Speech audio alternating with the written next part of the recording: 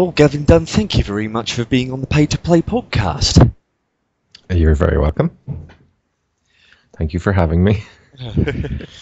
You're welcome too, although I'm a little bit worried about how my web host is going to react. I warned him that his servers might wind up melting down. He said bring it on, but... Oh, really? We'll see. As long as we can hear each other, it'll be okay. Yeah. So, you are now an internet famous musician, therefore, famous musician who makes songs based on his love of video games. Semi-famous. I would say semi-famous. Can you tell me when the making music bug first bit, when you discovered that being a musician was your thing? To be perfectly honest with you, ever since I kind of picked up a guitar around the age of 14, I've never really wanted to do anything else. I pretty much knew as soon as I played my first couple of chords, wow, this is what I want to do. And I've always stuck with it since then. So when did Miracle of Sound actually start? Miracle of Sound started, must be going on nearly... Is it almost 2 years ago now? Maybe about a year and a half. It started with a kind of a joke song. I was in a lot of bands before, and the age-old cliche of the band who almost made it. We got signed, got a record deal, and as soon as that happened, everything fell apart. So I was kind of feeling a little down and dejected over my music career, and I wrote Gordon Freeman Saved My Life for a bit of fun to cheer myself up, because I'd been playing a lot of Half-Life at the time, and I put it on YouTube, and the rest is history. It kind of went semi-viral by itself. Now, from the sounds of things, you were actually, before Miracle of Sound took off, you kind of been on the Apis there for a little while. On the forum. Yes. Yes. Did having that community there kind of help you get things kicked off at the start? I think it did in a big way, because The Escapist did a news feature on the song when it started picking up views, and I think that kind of that really helped to set the ball rolling and help it to go kind of semi-viral, And it was nice that, I kind of knew a few members of the Escapist community quite well, and they were very supportive about the whole thing, and kept the forum on top of the board for a couple of days, or kept the post on top of the forums for a couple of days, should I say. So yeah, it was cool. And it was nice then to be able to directly contact the Escapist about becoming a contributor, because I already had that, as in I already was a member of their community, so it was... I suppose it made it easier for me to contact them when I had the idea to maybe become a contributor. You have been doing this now for, as you say, 2.5 years. And you recently made the decision to ramp it back a little bit from doing a new song every 2 weeks to a new song every month. Yes. And I know at one point you did say in one of the video logs that you did on YouTube that had been experiencing a little bit of burnout. How would you sum up that experience of doing a song every couple of weeks for, 2.5 years? I wouldn't say it was hard work in the way that I was kind of exhausted and depressed and tired. I mean, I've worked other jobs which are much harder, and I love this work, What I did find difficult, though, was just coming up with new ideas all the time, and there's only so many ways you can say things, especially when a lot of the subject matter that I'm writing about has similar stories these days.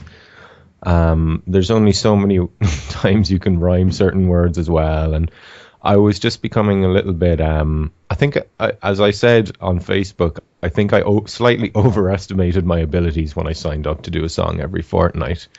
And the Escapists were cool with it. They agreed with me that quality is a better focus than quantity. Excuse me. But I never got to the point where I in any way resented it. I was always loving what I do. It's just sometimes I would get a little stuck for inspiration, I suppose, when I was doing so many songs that I would just kind of be sitting there and there were no ideas coming. So I'd end up doing instrumental songs because I couldn't think of any lyrics to write, and I would rather do 12 amazing songs a year than do 24 and have some of them be mediocre. If there's one thing that I think prevents a lot of people from actually going about engaging with what they love and, making something cool out of it, is the common refrain, but I'd love to do it, but I just don't have the time. And, you've been doing a song every 2 weeks for a good period, and from what I understand, you have a day job, you're still working full time, is that right? No, Miracle of Sound is my full-time job now.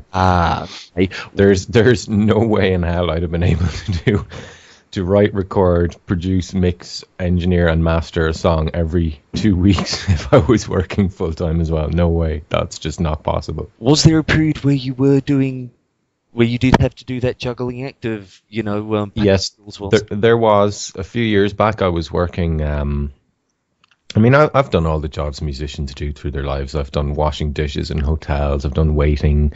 I spent a few years working in a record shop in a HMV store, and that was when I was really making a big effort with the music. But that was proper burnout, because I've always been an insomniac for most of my life, since I was a little kid. And when you're not sleeping, when you're working all day long and when you're working all evening long as well, you you can tend to burn out pretty quickly. And I knew I had to give up working full time for a little while if I was going to make the dream of music a reality. So how did you actually make that happen, that transition from having the full-time job to becoming a paid full-time musician? What was Well, I went on social welfare for a while. the musician's wage. And I used that time, thankfully, to do something constructive, and in the end I was able to come off the social welfare because I was earning enough money from selling my songs and from my videos on YouTube and The Escapist to be able to make this a full-time job. Oh, that's intriguing. You always tend to look at the receiving welfare payment situation as something you want to avoid, but if you do it right, it can be just another stepping stone to getting where you need to be. Exactly, it's a bridge, When you do your recordings, sort of sitting here in my front room with a gaming headset on, in front of my computer with, right now I've got a couple of dogs who thankfully aren't making any noise. And you pretty much do your recordings in your room, in your flat, as I understand. I do indeed, yeah. Out of, sheer curiosity, what do you have to do in order to make sure that you get good sound quality in your own home? You'd be amazed how much I get away with.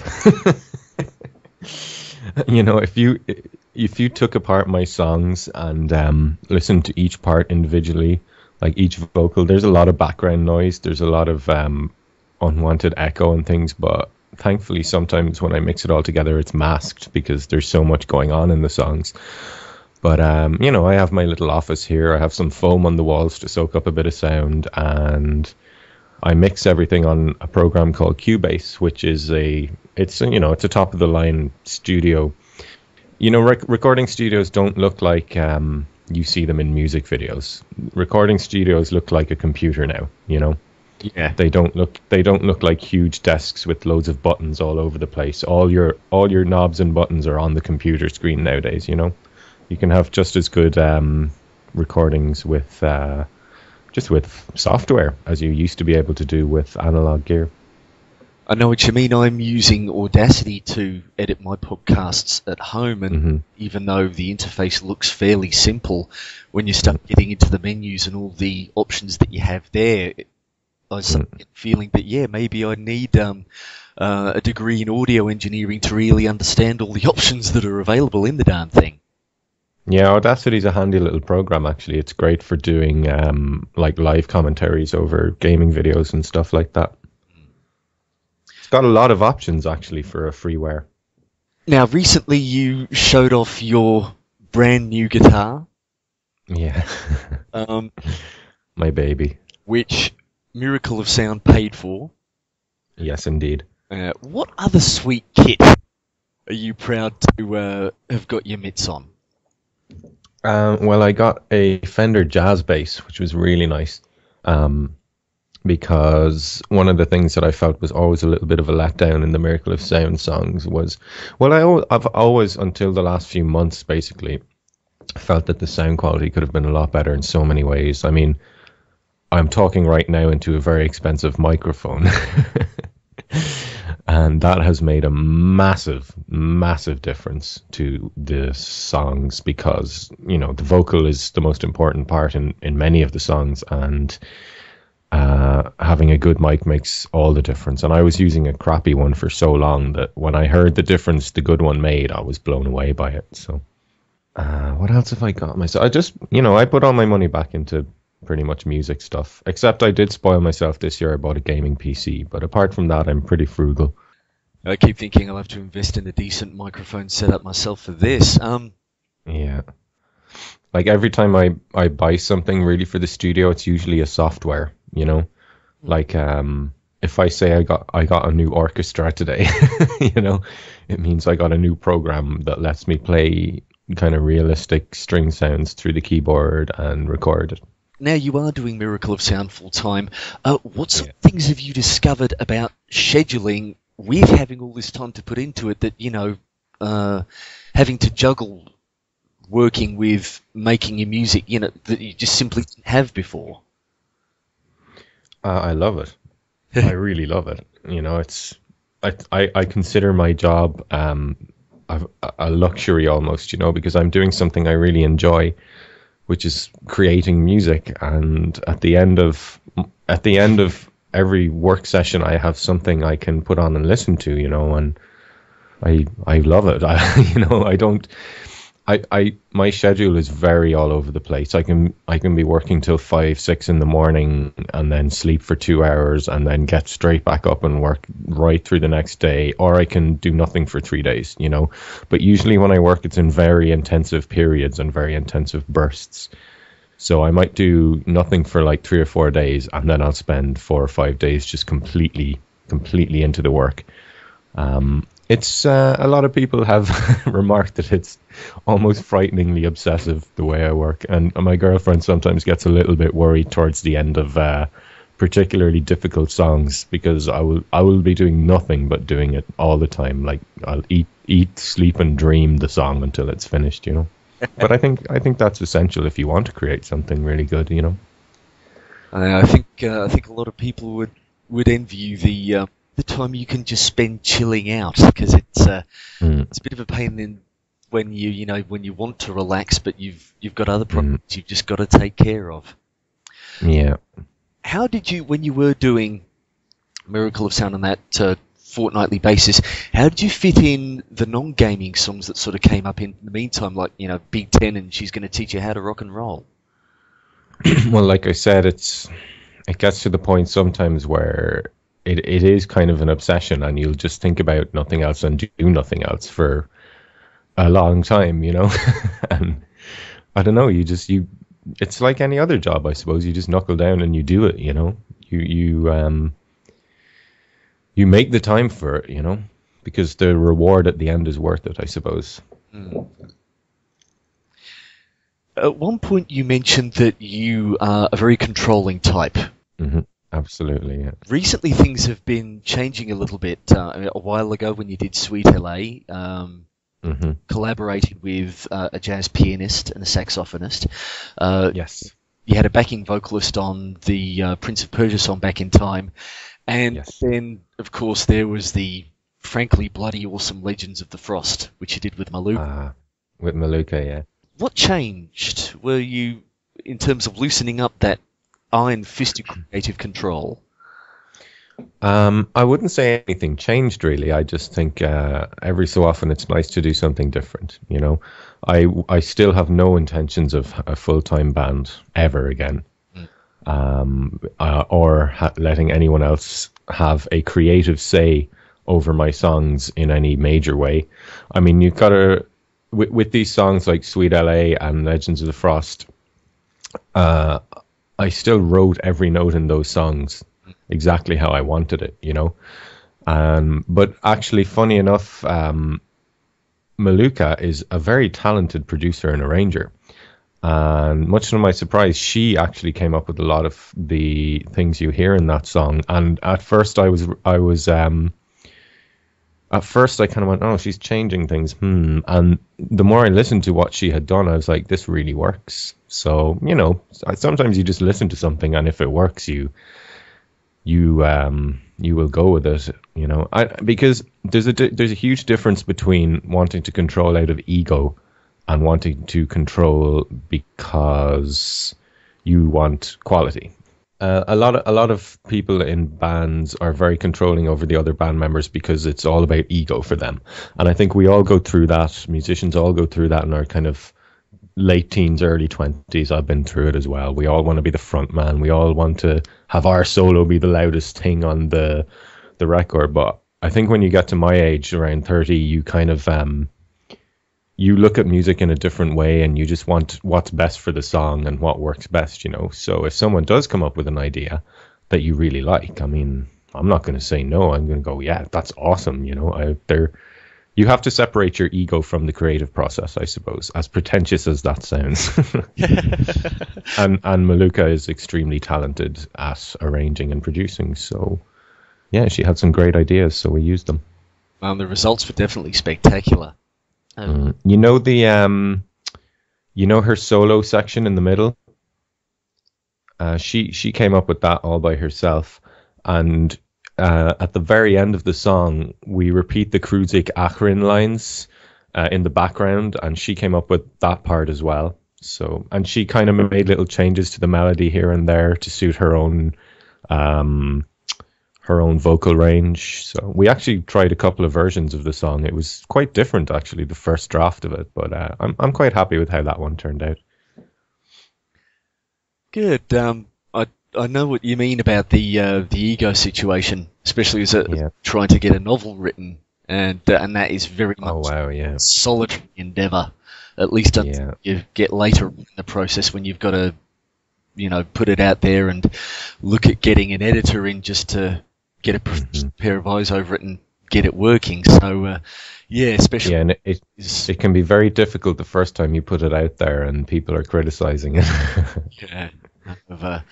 That's something I'm looking forward to with a bit of trepidation, but if you don't do it, it doesn't get out there and it doesn't get done. Exactly. And if you don't listen to the criticism, you won't get any better. So I saw an interview with Lionel Richie on when Michael Parkinson was still doing interviews, and he said that he could never predict his own hits, all the songs that he didn't think would make it at all, ones that, you know, went out of the park. Yeah. What's been your experience of that? I would feel exactly the same. It's completely, you know, and sometimes it can be like really... Sometimes it can be wonderfully surprising in a good way, and then sometimes it can be very deflating because you'll have this song and you'll think, this is amazing, everyone's going to love this, and then they hate it, and it sells like 2 copies, and it's like, wow. You know, it does. I actually don't... let me just look up what are the best-selling songs there. I won't give numbers, obviously, but I will just have a look and see what is the top sellers. I think Commander Shepard will obviously be the highest seller of all time that I have, because it's been out almost the longest and it got the attention from BioWare and stuff. It speaks to everyone's inner interstellar badass. Yeah, and that's a funny one actually, because when I wrote that one, I thought, you know, it's a fun little song. I'm sure a few people will like it. I had no idea people would like it that much, you know. Okay, let me see. Yeah, Commander Shepard is my best-selling song. Take It Back is my second best-selling song. Then Joker's song, Sovngarde's song, and Legends of the Frost. I actually told a friend of mine that I was going to be interviewing you yesterday, and I put him out to your channel on The Escapist, and he saw Joker's song and played it, and for the rest of the day, I could not get it out of the bloody head. Really? So I found myself just singing the chorus over and over. Bloody. Yeah. That was one of the ones I had a good feeling about while making it, actually. Yeah, some of the more Some of the very unpopular songs are ones that I've really loved myself, which I think is funny. Like, I really enjoyed Brothers of the Creed when I was making that. I loved it, and it was like my favorite one. And then everyone just slated it when it came out. I was like very disappointed. But that's part of it, and you use the information to think, how can I improve the next time? And I think the second Assassin's Creed song, Shadows in the Moonlight, I took all the criticism of the first one on board and used it to make the second song better. Yeah, that was a sad thing, because when I first heard Brothers of the Creed, I quite enjoyed it, and I still do. But I think that what helps is that I'm not a huge Assassin's Creed fan, so I wonder if people who don't... You see, this is where I got really frustrated with some of the criticisms of the song, because a lot of the criticism came from people who'd only played the second game and who'd never played the first one. And who didn't feel that the Middle Eastern kind of Arabic music scales fit with the atmosphere of the game. Which made me really pissed off, because I was like, did you play the first one? It was set in the Middle East. The entire history of the Brotherhood is, based in the Middle East, hence the Arabic scales. But sometimes people just don't want to listen. But most of the criticism you get is good, and you can use it to make yourself better in the future, I think. It's easy sometimes when you look at a person's success to sort of envy, no doubt, the amount of work that went into it, but you sort of occasionally you feel like, this person, you think of them as a self-made success, and looking at them from the outside and all the things they've sort of done, they've, done on their own with squared shoulders and indomitable will, and you sometimes feel like, how the hell can a mere mortal like me do that? But people, I guess, they don't sometimes realise the network of people who are behind every success. We talked about the people in The Escapist a little bit earlier on, but who were some of the other people who, when things maybe got a bit tough, were there to help you out, and who were the people, you would want to recognise if you had the chance? Do you mean on a professional or personal level? Heck, all of the above, because I think, sometimes it's good to have professional help, and sometimes just the people in your life who maybe aren't directly connected to your thing can help you out in different ways entirely. Well, I suppose the biggest help to me has been my girlfriend, really. She's amazing, and she helps me out more than anyone else. So she always makes sure I remember to eat and sleep when I'm working. And, she kind of was very encouraging when I was kind of at my lowest point musically and not going anywhere, and had the faith in my abilities to push me to keep going and believed in me. And it sounds awful cliche, but it's true, Professionally, there's The Escapist, but mainly I've kind of done all this by myself. I set up my own YouTube channel, and I set up my own Bandcamp and everything. I don't have a record label. I don't want a record label, because that's kind of been a disaster in the past. So, yeah, it's pretty much a one-man show. God, now you're definitely making all the rest of us mere mortals feel, inadequate. No, it really is just, it's like any other job. The more hard work you put in, the more you get out, And I will say you need a bit of luck as well. I think, I've definitely had quite a lot of luck, to find this little niche, to even discover this little niche, I think was a very lucky thing to stumble upon, Yeah. Well, I think we're coming toward the end, but I don't think we can really finish this without spending at least a couple of minutes talking games. So, yes, what are you digging right at the moment, and what are you looking forward to? Okay, I just finished what did I finish this week? I finished the Mass Effect Leviathan DLC, which was definitely interesting, but I can't talk about it because it's massive spoilers if I do. But I've been playing a lot of modded Skyrim, actually. I've been discovering the joys of mods in the last month or two since I got my PC, and wow, they really changed the games. I mean, My favorite game is Fallout 3, and being able to go back out into the wasteland and see a completely different wasteland in front of me, it's a lovely experience. Sleeping Dogs was great as well. And you're playing through, I think, Fall of Cybertron at the moment? Yeah, oh, that game is ridiculously good fun. It's a really, really great game. It's I don't know if you're a Transformers fan at all, are you? Oh, dear God. Yeah, Generation 1. Transformers pretty much sealed the deal for me in terms of not only being, a science fiction fan, but just a fan of big, shiny, awesome-looking machines. So, yeah. I mean, okay, so we're on the same boat in that one then. I played War for Cybertron, and it's sort of like Fall of Cybertron. They announced it. I thought, oh God, I'm gonna have to juggle the pennies to see if I can get my mitts. Yeah. I might give it a while. I might wait until it, a few months after launch, and maybe it comes down a little bit before I grab it. I'm kind. Well, here's the thing. It's very short, and I think at full price, if you don't have a huge budget, I would say it's worth getting if you're going to play a lot of the multiplayer, which I don't go near. I just hate multiplayer. I have a thing against multiplayer in general, but the campaign is quite short. I will admit that, but it's ridiculously fun, and you'll want to play it a second time. Yeah, I have a platonic ideal of multiplayer as a place where I can get together with good mates and just sort of, we can, lose ourselves in being badass for a little while, but the reality of multiplayer as it stands, I mean, my Xbox Live subscription ends at the beginning of September, and I put the money that I sort of had budgeted toward it to buying the rulebook for the tabletop role-playing game Deathwatch instead. I thought, bugger up, hopefully to have more fun with that.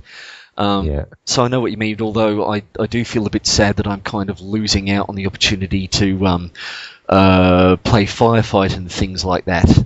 But most friends who I enjoy the company of, I don't really see online anyway, so I just thought, look, bugger it.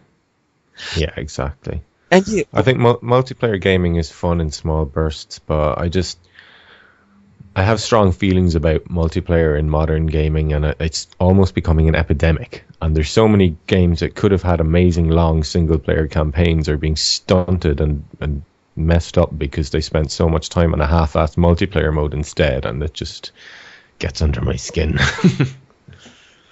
So, what are you looking forward to? What are you surfing the gaming channels on, looking at all the previews and going, I must get my mitts on this at launch? That's an interesting question. Far Cry 3 looks fun. I thought the second Far Cry was very, very flawed, but it had potential to be amazing. I don't know if you played it or not, but it was an extremely punishing game. But I think the third one, they'll fix the mistakes of the first one, or the second one, I mean. Grand Theft Auto 5 obviously is going to be the big one that we're all excited about next year.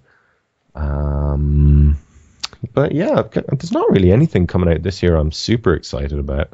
Last year was an amazing year. It's probably my favorite every year in gaming, but this year there's not that much stuff I'm really hyped about. I don't know, what are you looking at and thinking this looks awesome? I'm kind of in a similar situation. I'm looking at the current crop of stuff and going, there's not all that much that I desperately need to get my mitts on.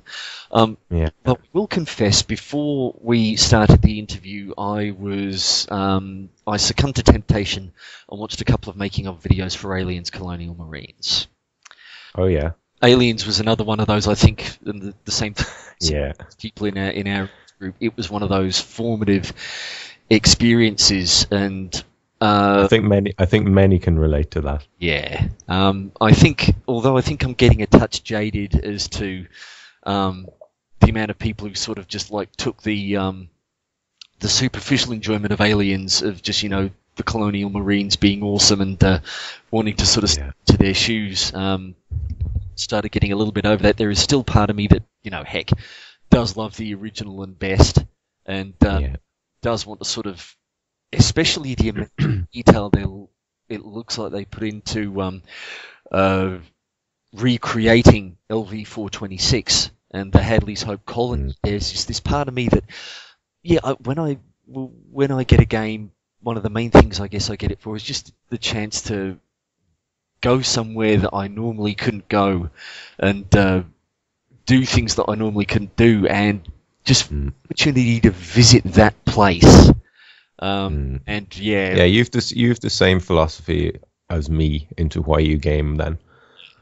And everyone has their reasons. Some people play to be competitive, or some people play for a challenge. But I'm like you. I play to just escape for a while and go somewhere kind of mysterious and wonderful. Yeah. And there is this part of me that is actually, on one hand, you play these action games to be a badass, but then again, there is this other part of me that is kind of looking forward to standing in the middle of a dark corridor where the lights are flickering, hold track up when it's making that you're screwed, screwed. Yeah. And being the opposite of being a badass, being the guy who's counting up the run away. Yeah. So I'm hanging out for that. But yeah, aside from that, I'm When is that game out actually? From the looks of it, it's going to be early next year. Oh, okay. Cool. They put it back a couple of times. I think they finally announced a date of it being sometime in February 2013. Cool. Actually, it's nice to see when they're taking the time to do things right. It doesn't happen enough these days. No, sadly. I think many games. I won't mention any this names, but there's a few games this year I think a lot of people wished had a few more months spent on them, especially certain parts of certain games.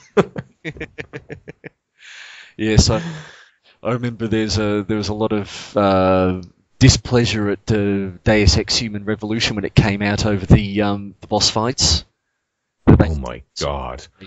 Yeah, that's one of my favorite games of all time, and Jesus Christ, those boss fights were just misery. They were pure misery. Especially for a stealth character. Oh well, I don't, again, it's spoilers, but yeah, the last level wasn't great, but 90% of that game, wow, absolutely masterpiece, I thought. Well, Gavin, I think that pretty much brings us to the end of the interview. So once again, thank you very much for your time. You're very welcome. It has been good fun talking to you about music and making a career out of your passion, and it's geeking out with you about games as well. Of course, yeah. That's the most important part. So once again, thank you very much. No problem.